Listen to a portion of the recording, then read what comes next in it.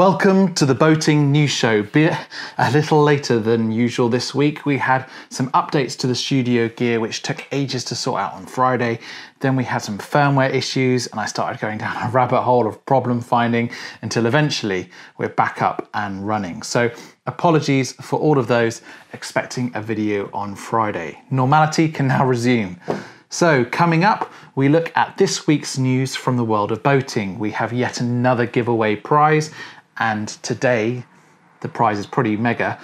We announce the winners of that inflatable emergency VHF antenna from last week, and we check out the latest craft from Gemini. We have a look at a DIY craft that's breaking records. We have a look around the latest SIMRAD Cruise GPS. And we see how Sunseeker have changed the game and adapted to a marketplace without boat shows. Firstly, a shout out to MDL, the UK's largest marina operator who are sponsoring this show. We'll hear more about MDL later. For now, let's finally get on with this week's show.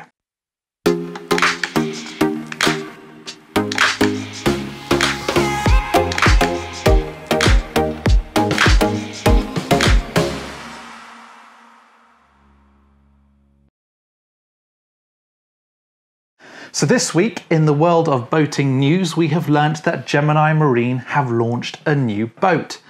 You may have seen my Facebook Live interview with Gerhard, who has now since taken the reins as MD of Gemini Marine. Well, Gerhard and his team have not sat idle. They've cracked on with new developments, one being for their commercial sector. They've got a new boat. Based on its WR880 and 1060 hulls, the South African-based Gemini Marine have launched a new version of its Gemini Wave Rider 1060 with a completely renewed cabin. The first demo model has been completed by the great and very experienced guys at Novi Marine, and this new cabin rib has been developed specifically for professional use by emergency services and maritime contractors in coastal waters due to the demand from the commercial market wanting to better protect the crew against weather and environmental conditions during longer stays on the water. Now, it's available in a standard version which can have up to 6 people within the wheelhouse, or you can have the 1060 which has an extended version which then gives you capacity for 10 people. Gemini uses vacuum infusion technology with foam core to manufacture the GRP cabin, keeping the weight down while not compromising on strength. The windows and entrance doors have been supplied by a UK-based company, Seaglaze, which is pretty cool, and the wheelhouse can be supplied with an open rear or, like this boat, with a closed rear bulkhead including access door and rear windows. And the foredeck can be safely accessed via the front door in the cabin. This first demo 1060 has been equipped by Novi Marine with Ullman dynamic seats, with the driver and the navigator protected by the Echelon shock absorbing seats. The passenger seats are the Ullman Biscaya suspension seats as well. So the crew is going to be super comfy for those long distances and long working hours on board the boat. The craft has a C Category B marking, and the rib also complies with the English MCA Workboat Code 2 and can optionally be supplied with a Category 2 60 nautical mile certificate of class. Other certificates for the boat are available upon request, and the prices start from about 99 grand excluding VAT. When chatting to Gerhard about the new boat over the last few days, we've arranged for me to fly out and make a film about the new boat. So keep an eye out on our YouTube because that will land in due course, and I look forward to being able to put this really sophisticated boat through its paces soon. Now, moving on, a few weeks ago we covered off on a story of U-Boat Works. You may remember they brought out a new submarine, the Nemo, which has won various awards. Well, it makes pretty much the coolest thing to have on board your expedition mega yacht. If you've had a dig around and by surprise you don't have the millions in your back pocket for the ultimate National Geographic Explorer setup, you could always be mad enough to build one yourself. Sounds a bit crazy, right? Well, not for Hank Pronk from Ainsworth in Canada.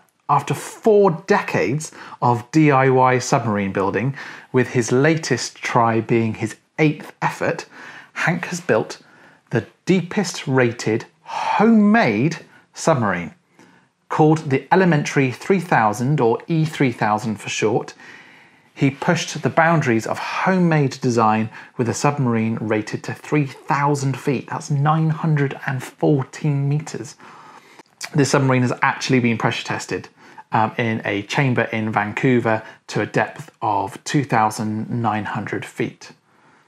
It's not really industry news. I just thought it was an incredible achievement when it was announced last week, and I think personally that it's absolutely mad. To check out the tour of his sub, then check out the link in our bio. I'll pop it below, and let us know what you think of this mad creation. With boat shows either cancelled last minute, postponed, or hanging in the balance, it's been very difficult for builders to showcase their products or craft to prospective new clients in the traditional formats. Some builders have embraced social media and utilised these platforms to do little mini videos and reviews, and some have even done FaceTime walkthroughs like the broker Tom Wills, who I interviewed on our Facebook live sessions a few months ago. However, Sunseeker, in typical Sunseeker fashion, have changed things up a bit and gone all out, opening a stunning showcase venue in Poole. They've revealed a new invite-only area, somewhere to entertain clients on site. As receptions go, it's a step above and beyond. The showcase venue is to complement the permanent Sunseeker year-round boat show display featuring 5 models on the hard and at least 5 others moored on the adjacent pontoons. The land-based boats are easily accessed via permanent viewing platforms, with the display being regularly updated as the boats are sold. On site, it's pretty cool because they've got a bar named Robert's Bar, obviously in loving memory of the Sunseeker founder Robert Braithwaite. They also have a 10-seater dining table for entertaining, a design suite for new owners where they can choose all their specs and go through all the nice swatches, etc. They also have an impressive private cinema boasting a wealth of technology for all those glossy Sunseeker videos. The living area has an array of bespoke artwork provided by the Maddox Gallery. The exterior of the showcase boasts a number of Sunseeker yachts, all of which are available for viewing. Now, it's true to say that if you're in the market for one of these craft, this is a stunning venue to experience the ethos of all things Sunseeker and their customer care. And when I'm next on site, I'll pop some photos up on our Instagram, which can be found just by searching Powerboat RIB on Instagram. It's one of the largest marine instas in Europe. So we've got loads of content that goes on there, and I upload onto there every week, showing sort of behind the scenes of the things that we're up to. Now, for SOLAS regulations, there is a rule in Chapter 5, 19.2.7 that states that all vessels must be fitted with a radar reflector. The importance of such is underscored when a boat suffers engine failure or is caught out in fog or sea mist, especially for the SOLAS commercial stuff. Nonetheless, laws are one thing, but the implementation of them is quite another. Now, leading radar reflector manufacturer Ecomax are helping to encourage more people to fit these life-protecting devices by making the installation of them all the more simple and uncomplicated. To this end, the company has developed its new combo radar reflector RTE brackets, which make the process of installation all the more straightforward. The new product, with its range of fixings, is designed to suit all manner of craft, and it will not only accommodate various reflector types, but also aerials and navigation lights and different bits that you can rig onto it. If you want more information about it, just go on to ecomax.co.uk. I'll pop the link below so you can easily navigate to it. Now, we're moving on to a cool bit of kit, and I think something that represents superb value for money for this end of the market. If you're in the market for a new basic GPS, then listen up. Maybe something for a small rib, inshore hard sports boat, or even a jet ski. You could probably put one of these on. Though this sits in the lower end of the market, it packs a punch. Yes, it's the SIMRAD Cruise 5-inch, available in the 5 like this, or the 7 or 9-inch models. I've been sent this one to have a play with, and I think it's pretty cool. Now, we're not going to do a full review here on the Boating News Show. I'm going to change up that format a little bit, where we give you an overview of some cool features, things I like, don't like, etc. And then we'll do a full technical review and sort of top tips, etc. in a different post. We'll pop that up on YouTube as a separate video. So, a quick fire round of the unit and its features. Well, the SIMRAD Cruise can display the charts, the navigational pages, which is like the highway, and your sonar.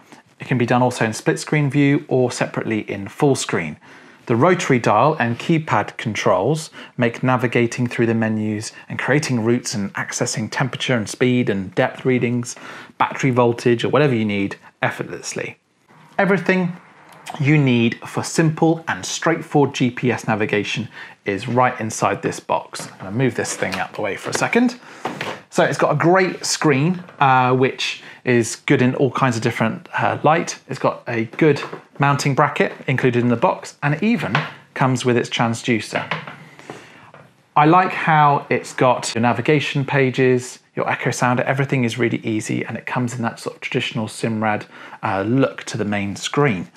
SIMRAD UK have this as a suggested retail price of £433, but I've found them cheaper on various deals from Chandler's and marine electronic suppliers such as Cactus Marine, Force 4 and the like. And I think it's a pretty cool, decent machine, especially for the price. Now, people ask me what my favourite electronics provider is, and it's a tough one, as it's really down to the user and what they like personally. I'm a fan of SIMRAD. I've used their kit in the harshest of environments for years, and they just don't let me down.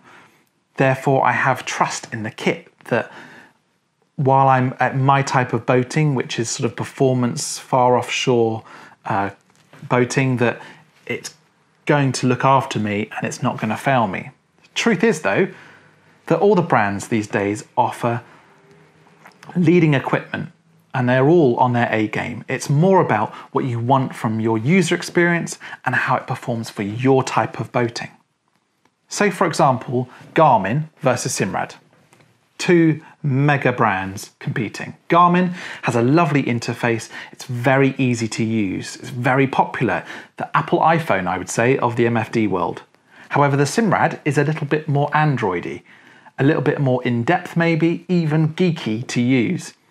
But you can really maximize a lot of data and options on the interface. Simplicity is key on this, and it's nice to see that SIMRAD aren't trying to ram in as many endless features as they can into such a small unit, because that would then test capabilities of processing power, etc. For a unit like this, you want it to do its core features that you need on the water well and easily. If you want more thrills, then you'd need to expect to jump up into a more expensive unit, which would have more advanced computers that would be able to deal with that larger processing requirement. So things I like. Well, it's compatible with both CMAP and Navionics. I have in this one the CMAP N Plus chart, and I've been running it through various different simulations while I've been bench testing it. So it's great that it's not just locked to a Navico-owned product. I love the easy split screen view, which has a really bright display, and it's good in that sunlight, like I've said before. And I like how it can be flush mounted on the dash, or you can rig it on its own bracket. Like I said, I like the split screen view because this enables you to have a lot more data side by side. I also like that it comes with a transducer for the money, all included, so everything in one box and you're ready to go. A superb SIMRAD feature is the trip intel, which gives you a lot of analytical data about your previous boating trips. Things that aren't so great, it comes with a base map. All base maps are useless on any machine from any brand. I don't understand why any company uses this as a selling feature on the box. It's a waste of time. So if you buy something with a base map from any electronic brand, do invest in a proper chart to go with it, as it's going to give you a lot more detail and information while on the water. Next up, it's not networkable. So on the back, it's got two inputs, a power and for your transducer. So you can't run something like a NEMA network, Ethernet, vessel view, etc. on it. For that, you're going to need to step up to the Go series, which approximately is about another £100 more. However, you will lose the buttons on the side. So between the two, I quite like this because it's got a little bit more real estate and I quite like the buttons. However, the Go is networkable. So if you have a Mercury and you wanted to use this, you could pair the engines to the Mercury Vessel View mobile app. And then you could mount that to, say, a Scanstrap pod or Gorilla mount to the side of this unit. And then you'd have a very cool micro setup, and quite an affordable setup too. So to round up, if you're looking for a great, compact, affordable entry-level unit, this offers a lot for the money. You have everything you need in the box to get cracking, and it's a top pick from us at PBR.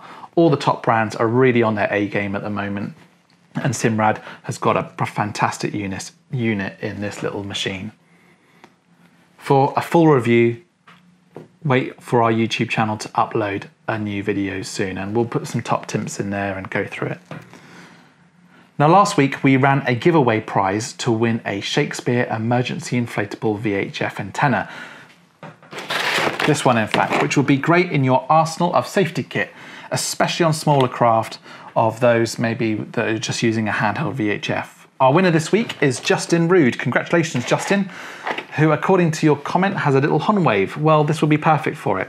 We recently had use of a T32 Honwave, and that content will be making an appearance soon, and we've got some suggestions on how you can maximize your use of your small boat. But well done, mate, and hope that it goes well for you in your safety kit. So what are we giving away this week? Well, we have a mega giveaway. Yes, for everyone who likes the sound of this SIMRAD Cruise, listen up, because now is your chance to get your hands on this very unit for free. Yes, PBR have teamed up with SIMRAD to give this unit away once we've finished our reviews on it. This is a massive giveaway prize and it's worth a lot of money. So to enter, you know the drill. Make sure you subscribe to our channel, like this video, and comment why you should win this SIMRAD Cruise 5. It's a mega giveaway, so get all your boating mates involved because it's a good one. We will pick a winner next week. Remember, the more original the answer, the better it is as a runner-up, because if something makes us laugh and shows originality, if you don't win the SIMRAD, then we'll most likely give you a free 12-month subscription to PBR. That's it for now.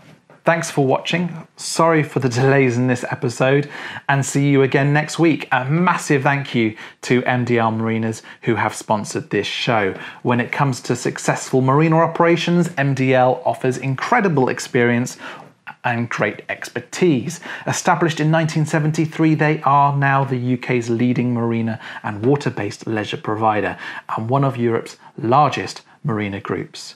Currently operating 20 major marinas and boatyards, which are home to over 7,000 berths.